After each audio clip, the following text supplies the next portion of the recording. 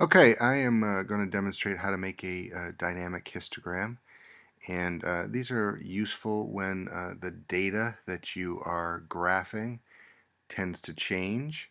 All right, in a setting like a Monte Carlo simulation. All right, and I've sent a fair amount of this up in advance, so I'm just going to walk you through what I've done. Over here, I generated random IQ scores. All right, so based on the normal distribution, all right, with a mean of 100 and a standard deviation of 15. All right, and here's the formula I used to do that. And I just got rid of the decimals at the end, so I wrapped the whole thing up in the round function. All right, so I generated 500 numbers like that. Okay, now to make a histogram, I need some other numbers, starting with the count. All right, so how many random numbers am I dealing with? And I generated 500 randomly. Okay, I need the max and the min so I can figure out the limits of the data. Okay, and I need the number of bins that I want to organize my data into or summarize my data into. Okay, and then I'm going to need to figure out how wide each bin should be. All right, so I'll just add the formulas that I used here. Okay, and yeah, so that's not a formula. I just typed in 10. I did use the Sturgis method to decide to categorize the data into 10 bins. All right, but here's the other formulas that I used. Okay, all right, so then I set up a little table. All right, where I am actually going to start sorting the data. So I'm going to make a frequency table first, and then I'll make the histogram. For the first lower class limit, I just anchored it to the minimum data point that we see. Okay, and then I added the bin width to that. All right, and you can see that if I put the formula up there, you can see it. You can see that I subtracted off 1, and that is to include exactly 10 units wide data bins. All right, so if you just sort of count through that, you'd see that, okay, I'm going to see anything between 54 and 63, and there are actually 10 data points there. Okay, all right. Over here, what I did was I set up a separate range for the legend. So I'm going to use this for the legend once we make our chart. Okay, and I'll show you how I did that.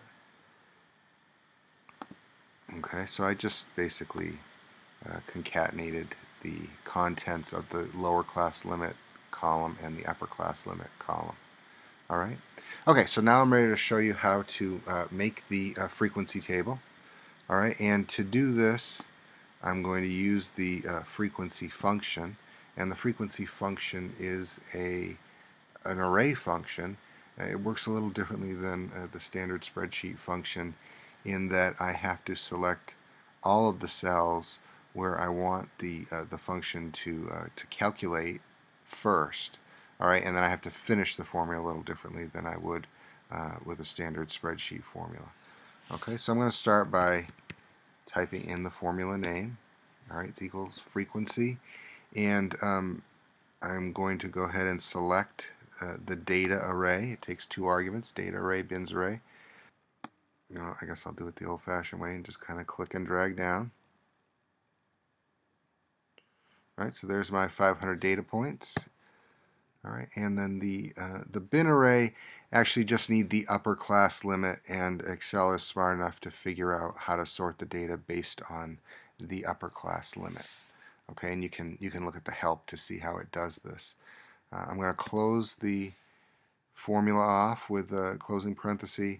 I'm going to hold the shift and the control key and then press enter to finish the array function.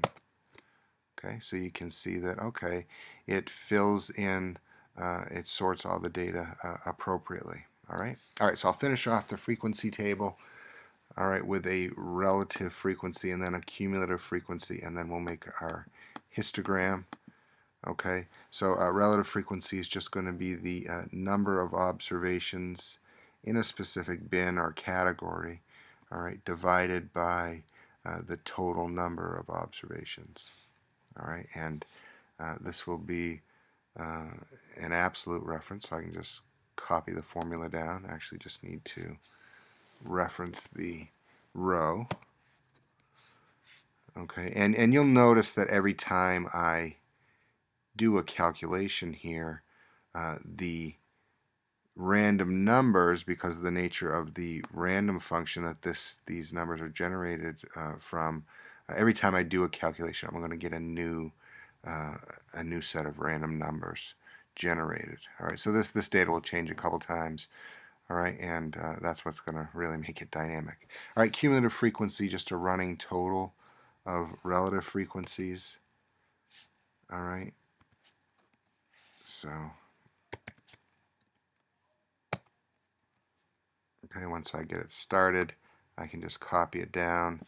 All right, and yes, the final row will always sum to 1. All right, and now we're ready to put in our histogram. Okay, so first thing I'm going to do is select the data that I want to graph.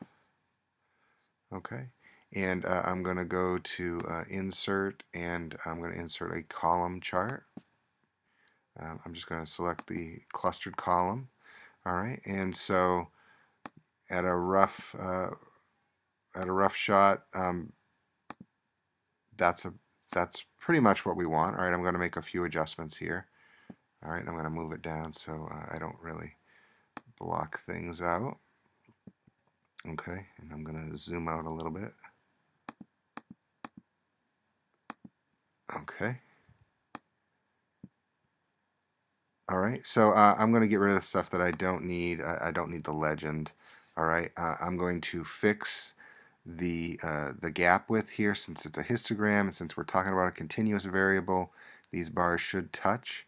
All right, so I'm going to make that happen by right-clicking on one of the bars, going into Format Data Series. All right, and I'm going to change the gap width from 150% down to 0. Okay, and you can kind of see what's happening out here. I'm going to change the border around each one of these bars just so we can see where the bins kind of start and finish. Okay, so I'm going to just select a different color. It doesn't really matter what color, just so we can see where each category finishes. All right. Okay, so more or less that's how we want the data to appear. And so the last thing I'm going to do is update the x-axis, the legend. All right, I'm going to do that by going into Select Data. Okay, and under the horizontal category axis label, I'm going to hit Edit, and then I'm going to come out to the spreadsheet, point, click, and drag to select where the legend is going to come from. Okay, and then I'll just make the chart a little bigger so things spread out. All right, and I'll change the font here. Okay, and if you don't want to see the legend, I can actually hide it. All right, so I'm just going to select the data, and then I'll turn the font white. Okay, so still there, and then if I go to Formulas and then hit Calculate Now, you'll see the dynamic nature of this histogram. And that's all I have.